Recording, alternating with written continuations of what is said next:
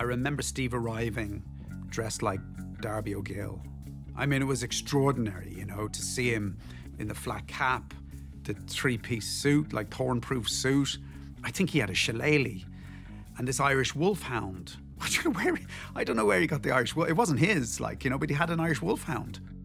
And he got out of this green Jaguar. And I couldn't believe it when I saw him coming. Like, I didn't recognize him at first, you know, and he walks into the hotel. I knew something was going on, like, you know, whatever this was, it was part of a plan. You know, no one got underneath my skin.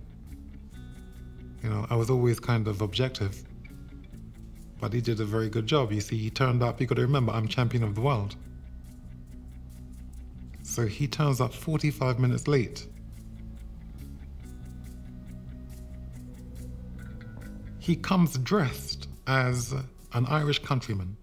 He then proceeds to speak only in Irish.